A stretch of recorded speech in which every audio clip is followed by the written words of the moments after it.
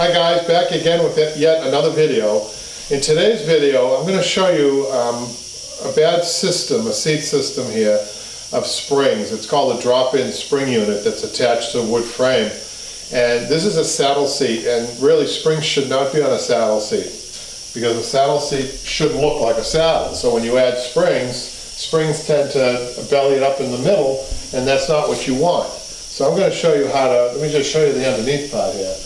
I'm going to show you how to remove these springs, which in my opinion is not a good system here, and then change it to a polyurethane seat. Some of you have been asking about that. Why not just take the springs out? Now in most cases I don't take springs out, but in this case I am. Okay, so the first thing we're going to do is we're going to take the cover off and see what we got underneath here. It's always sometimes a surprise finding things. You know, you might find an old cover in here, but this is the original cover, I believe. Tear that off. I've already loosened some of the tacks. Okay, so this has a cotton and a hay seat, and that's really no good. And the burlap here has been totally decimated over time. But this spring unit that they have in here is not a good unit at all. It's not even a hand-tied spring unit. So, and like I said, you know, with the saddle, you really don't want springs, and you'll see why in a minute. So I'm going to take this. I just want to show you how to take this. This rail here has to come off in order to get underneath. A chisel or a tack remover sometimes can do that job. If you look this up, we are not going to replace these wood edge rolls. A wood edge roll is not a great idea. We're going to replace it with the soft edge roll. You'll see that in a minute. So I'm going to take this off just to show you, just to get started on these springs. These are put on with very large tacks. And usually they come right up. Let's just see how these, there we go. So all of these come out. There's only 6 of them really. 1, 2, 3, and then 3 in the back. And this whole unit's going to come out, and then we'll try to recycle this metal, but it's not going to be reused in this chair.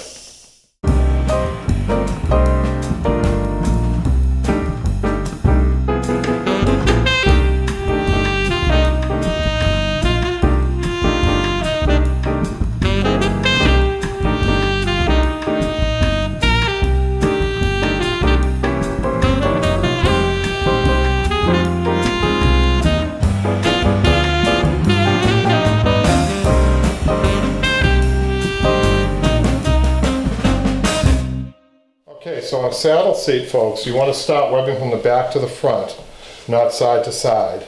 And the back to the front webbings are going to be stretched with a trusted webbing stretcher. Side to side is going to be a hand stretch, and I'll show you that in a minute. Always start, if you're doing 3 front to back, which we're doing here, we're going to start in the middle.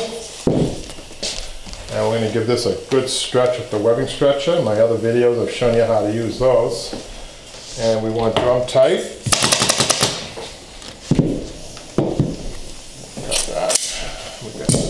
Pieces.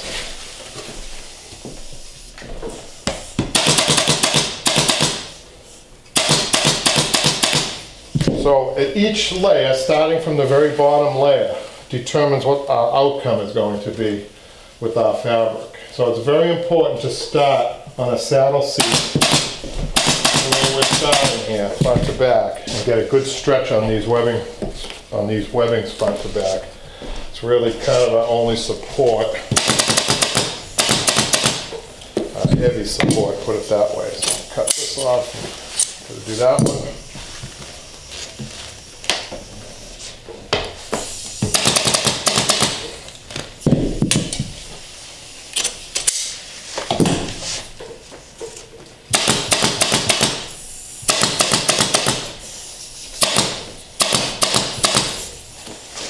Okay, so I do not need the webbing stretcher for these side-to-side webbings because we don't want to take the curb or the saddle away from the seat, so we're going to hand stretch these. So I want to start, I'm going to be under, over, and under.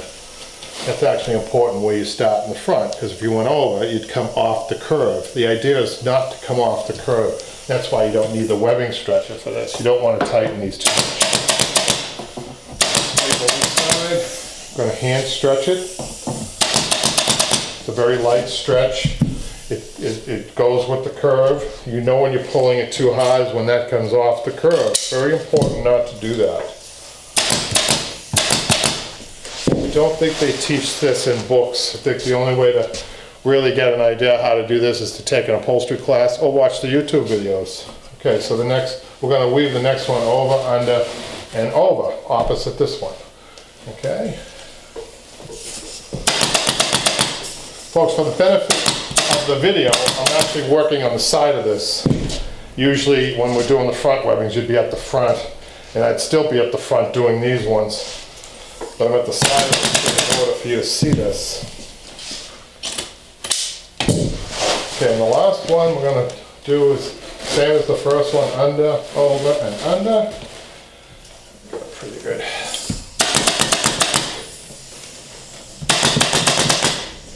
Go.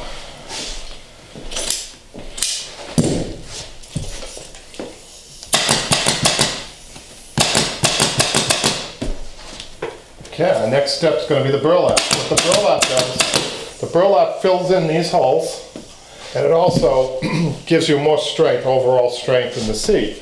So I have my burlap's already cut. Usually you want to cut it about 3 inches larger than the wood measurements, wood to wood, wood to wood. This is a little oversized. So I'm going to staple the back first. Again, we go from the back to the front. And this is a hand stretch. We folded and stapled the back on the front. We're stretching it without folding it. Go to a side, and we fold it and staple one side, and then our other side is our stretch side, our hand stretch side.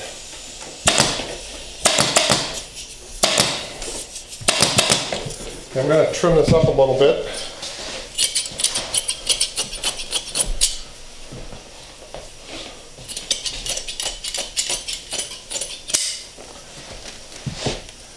We don't have to make any cuts around these posts with this burlap. Our frame happens to be on the inside of that post. Fold this, double fold at the corners like so.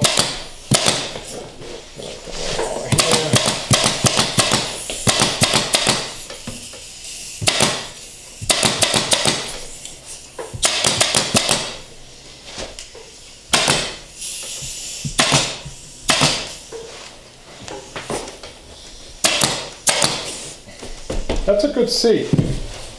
I like it. So our next step is the foam.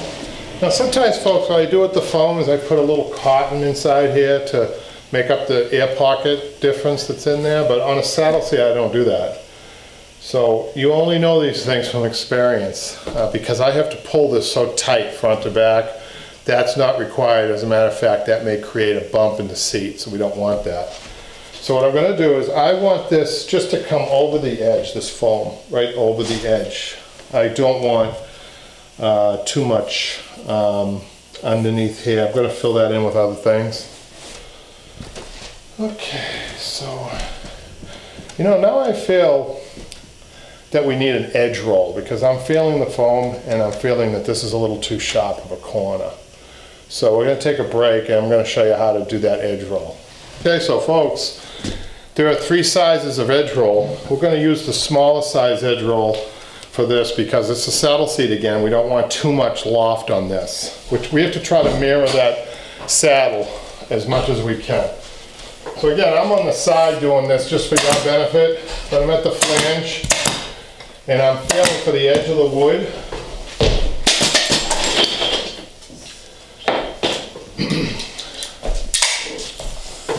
I want the actual edge roll just over the edge of the piece. I'm going to go right around here, around this post. This stuff, the smaller stuff is more flexible than the bigger stuff, so you can do things like that going around the post. You want to pre-form your edges, then staple or tack. For all you purists out there, you can be tacking this.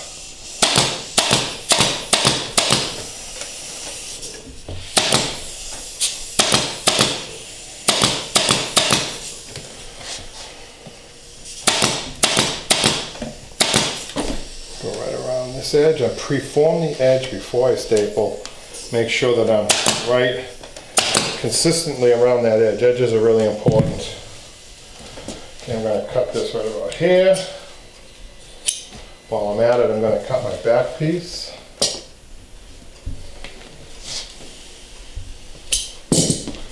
Get rid of this so I don't trip on it.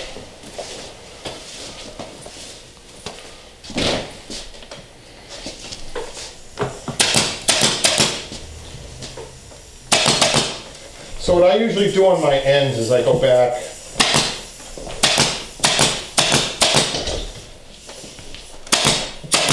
and sometimes I go the other way with the staples. I'll come this way just to get the ends so that they don't roll on us. This went on pretty good though. Happy with this.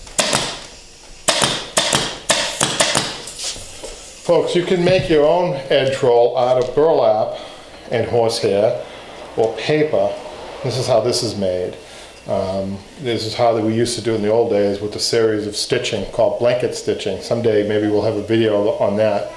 But right now what we're going to do is now we're ready for the foam. Finally.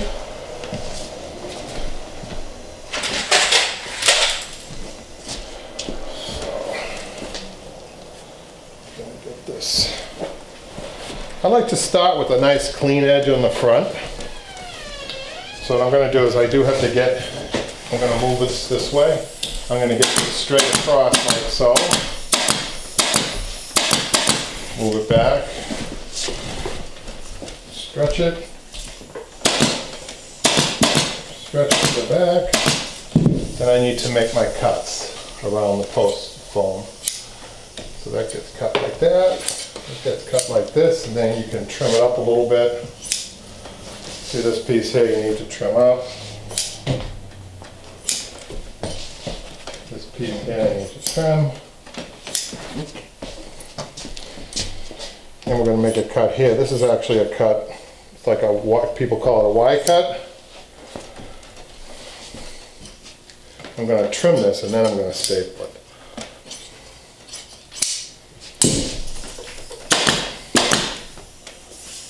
Needs just a little bit more trimming.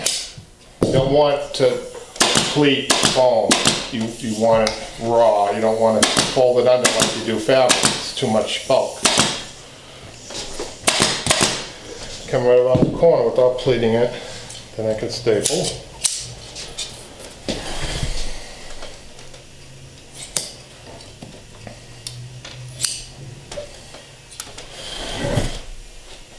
Going to show you over here what I've been doing. So this gets, and some people like to staple first and then trim, like so. Notice that I'm near the top edge of my wood. So you see this piece here has to be trimmed because we have an angle on our post there. So we don't want that doubled up. Go back and trim.